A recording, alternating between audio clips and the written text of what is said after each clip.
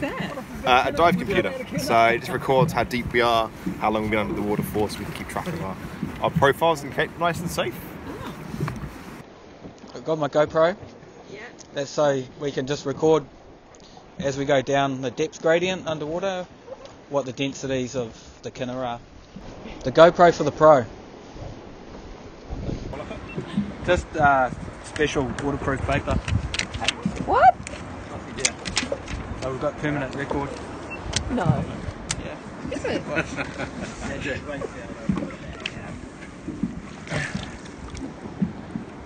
Oh, cool. Is that right on? Yeah. Wow. Alright, Skipper, you happy if I go in? Very happy.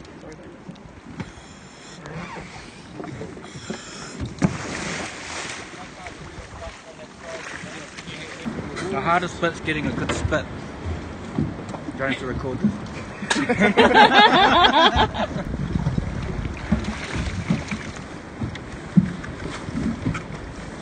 How's the visibility today? There's definitely some visibility. So I'm not quite sure if your visibility is yes, is it entirely accurate? Alright team, thank you very much. You got 11, 12. Level 12, beautiful. You got a max 1 hour. Not 90. How do you feel about this? Well, it's exciting and it's a really good project. It's something that has to be done. We've got to care for the environment down underneath what we can't see. Here for an hour and a half? I'll be here while they're in the water, and that's really important from a safety perspective. They need to know that there is a base on top for them to come back to, and also I can plot where they are. I can follow their bubbles, and I can act as a liaison in case of anything going wrong. So on the sounder we've plotted our position, which is number 51, and our divers are pretty much directly below us, so easy to return back and find this exact location within about 4 or 5 metres. Diver under the water, bubbles are a good sign. We at least know they're breathing.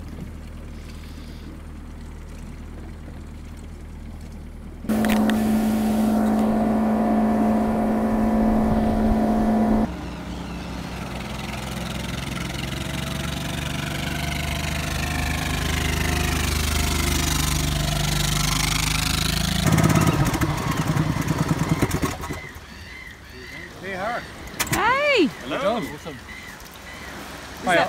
Was that fun? Yeah, it was awesome. We've had a really cool day on the water. We did 3 different dives.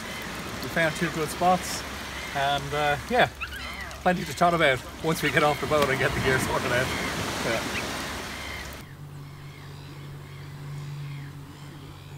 How was today?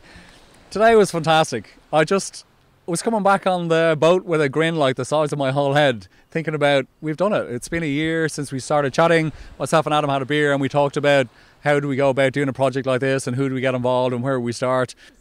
Sure, so we hopped in, did 3 dives today, and of those 3 dives it was great because 2 were really useful. We found 2 locations, which was good, and then we used our 3rd dive to set up the first one, so we're pretty much ready to start working. Yeah, loads, quite a few. There was all kinds of little triple fins, really cool little fish that live on the bottom. There was quite a few snapper, some goatfish, some red moki, quite a few good bits to see around. So what we've been looking for in particular today is areas where you have a seabed, a bottom composition where really kelp would love to thrive. So the beautiful thing about kelp is it sits in that ecosystem, and it's a wonderful, amazing plant, but also crucially it's a habitat to loads of other marine life. So you're looking for areas that are quite rocky, have quite large boulders, those kind of bits and pieces. So we're trying to stay away from just purely sand. It's those rocks and boulders that we like, that the kelp can grab onto and really get itself settled.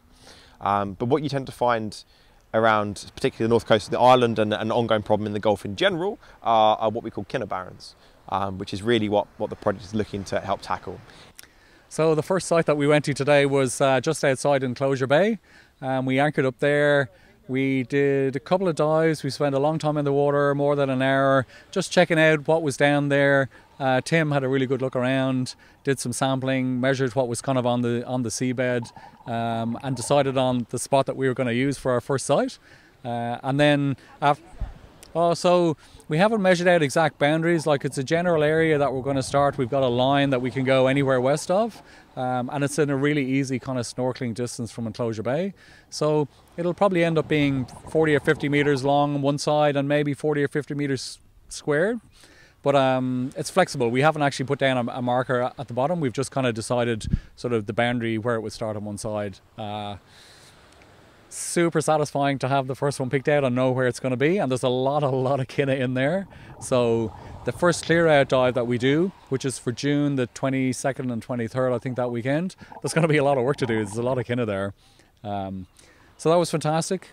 Then later on after lunch we dived in an area kind of just beside that, which is going to be the control area. So it's going to be the area that we don't do any work in, but we'll kind of document what's there, and then we'll document it again at the end of the project, and that'll just be like compare and contrast to the actual gardening site that we're going to be doing the gardening work in.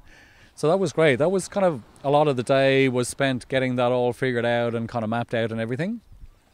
And then the second site we went to is called Repo Bay, which is just around the corner from Palm Beach to the east, like down towards, the bottom end. A fantastic site and really interesting, but we decided once we were there that it's just a little bit too far away from Palm Beach to be able to swim out to, and especially swim back to safely after you're tired from doing an hour's work or whatever. So we had a look at Repo from the boat and decided that to scratch it and not even get in the water. So then we came back to Plan C. We had a Plan C, which was along the west side of Little Palm Beach, just that rocky kind of cliff outreach there all the way to the pines. So we had a dive in there and we had a look around, and sad to say there's a lot of kinnibarn in there, but there's some really suitable areas. About the rocks along... Yeah, so from Nudie Bay, if you were to kind of swim out from Nudie Bay, all the rocks along the left-hand side. Well, fantastic. And I've chatted to a lot of people who are kind of supporters of the project who've said, oh, can we put a site out at Little Palm Beach out by Nudie Bay? And I said, I don't know if it'll work or not. The really good news is it does. It's a fantastic site, so it looks like that's going to be our second site. I suppose the good news about both of those sites is there's still areas of healthy kelp at both of them, and that'll help kind of reseed the areas that we kind of clean up. So it's good that there's kinnibarn kind of right next door to some remaining kind of healthy kelp. Hopefully that'll help bring the kelp back into the kind of the kelp garden areas that we work in. It's pretty alarming, the state of the kinnibarns out there and how widespread they are. Yeah, I'm relieved that we're getting the project going. Actually, my overwhelming kind of response to it all is, hallelujah that we're actually getting started. Like, it's not too late. We can do something about it.